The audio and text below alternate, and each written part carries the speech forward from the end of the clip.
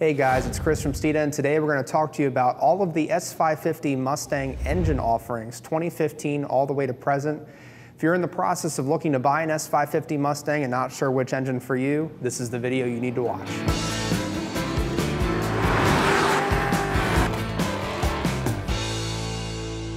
Kicking it off is the 3.7-liter naturally aspirated V6 offered in 2015 to 2017 Mustangs. On the S550 platform, this particular engine had 300 horsepower and 280 pound-feet of torque. Carried over from the 11 to 14 body style, the 3.7-liter V6 lasted until 2017, well, because it got replaced by the EcoBoost, which we'll talk about in a minute. The 3.7-liter was able to achieve about 28 miles per gallon on the highway, which ain't too shabby, especially for a base model Mustang. It's a great Mustang to start off with. It really takes well to the right aftermarket parts, a cold air intake, catback exhaust, a tune. All in all, the 3.7-liter V6 was a great base engine for the Mustang, which leads us to the next level up, the 2.3-liter EcoBoost inline 4. Now the EcoBoost started out with 310 horsepower and 320 pound-feet of torque, which is actually pretty similar to the V6 back in 2015. However, it really rocked the Mustang community because, well, a four-cylinder Mustang hadn't been seen since the 80s in the Fox body on the SVO. But the best part about the EcoBoost is that it's extremely receptible to mods. Well, because it's a turbo, all you have to do is turn up that boost and it's easy power. Obviously, you want to do that safely with the addition of an intercooler and a right downpipe and all that sort of stuff to help the engine breathe better, but also stay cool. But the EcoBoost really takes well to a good tune and good cooling mods. Kind of like you're seeing now with Jamie behind the wheel of our Steeda Q350 EcoBoost out on the autocross track and at Sebring International Raceway. Now, with the right modifications, an EcoBoost could really beat up on a stock GT, even a GT with modifications, like Jamie does time and time again out on the autocross track, carving corners, out-braking, and sometimes out-powering on corner exit thanks to that turbo spooling up super quick, and those stock GTs just can't keep up.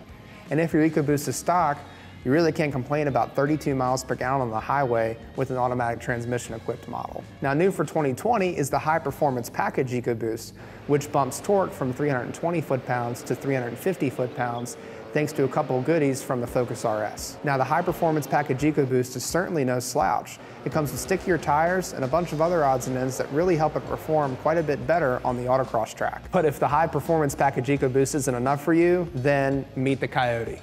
The 5-liter Coyote V8 is featured on GT Mustangs. Now, the horsepower numbers have changed a bit over the years, but when it was introduced in 2015 on the S550, it came with 435 horsepower and 400 pound-feet of torque. Now, for 2018 on the Gen 3 Coyote, horsepower was bumped to 460 horsepower and 420 pound-feet of torque. But if you're looking for more information on the Coyote and the history of it since its inception in 2011, then check out the video on our channel featuring the F-150 Coyote in comparison to the Mustang Coyote. Perhaps my favorite thing about the Coyote is how well that engine breathes, especially on the Gen 3. You add an intake, a tune with that twin independent variable cam timing, you're really able to dial in when that power is being made all the way up to 7,500, 7,700 RPM. You added an intake manifold and it just keeps making power. The Coyote or Mustang GT is the perfect blank slate. It's the best combination of bang for buck and adding the right parts to really beat up on GT350s, those Camaros, and anything else that comes across your way. You're looking to show them some taillights. Now, if adding parts isn't your thing, then maybe the Bullet or the upcoming Mach 1 is. It also features the 5-liter Coyote, however, it borrows the throttle body, intake manifold, and intake from the Shelby GT500, bumping power up to 480 horsepower and 420 pound-feet of torque. Now, the 2019 and 2020 Mustang Bullet only came with a manual transmission, staying true to the essence of the original Bullet movie.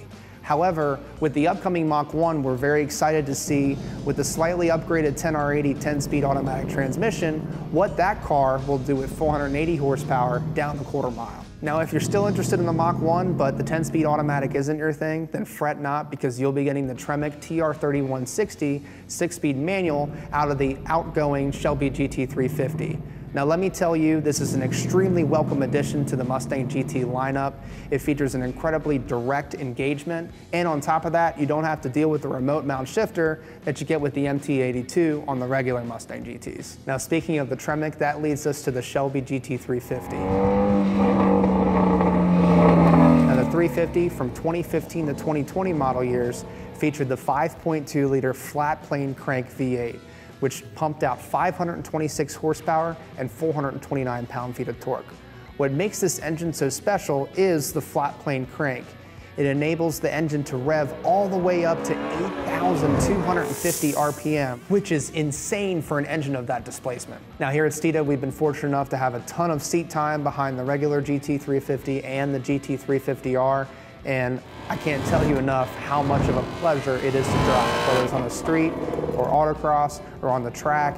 It feels awesome. And it's just a testament to what the Ford performance engineers were able to do with the S550 platform all the way back in 2014, 2015, as they were developing that car to release in 2015. But if somehow 526 horsepower of 8,250 RPMs of awesomeness isn't enough for you, then meet the Shelby GT500. The GT500 features a 5.2-liter cross-plane crank with 760 horsepower and 625 pound-feet of torque.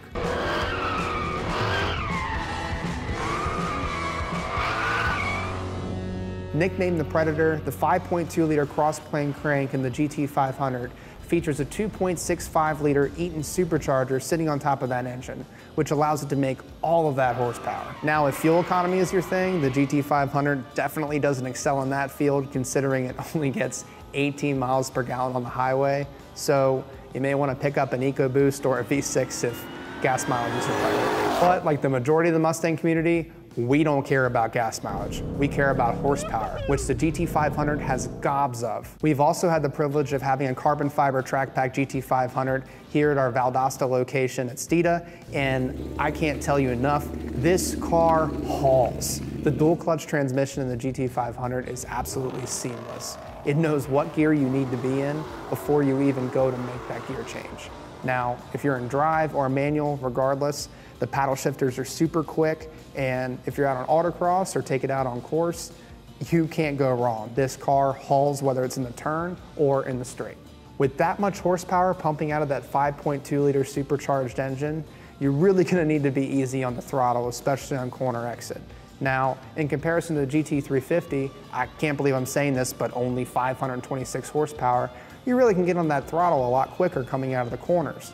But in the GT500, as we kind of learned in autocross, you really gotta be careful with that gas pedal, as there is a ton of power at your beck and call. That concludes the entire S550 Mustang engine lineup since 2015.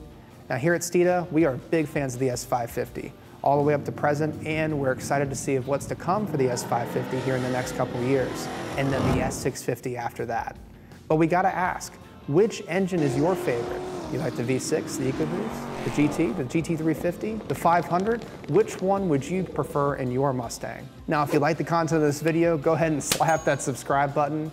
And if you're looking for your next modification for your Mustang, then be sure to hit us up at Steeda.com. And don't forget the most important thing, speed matters.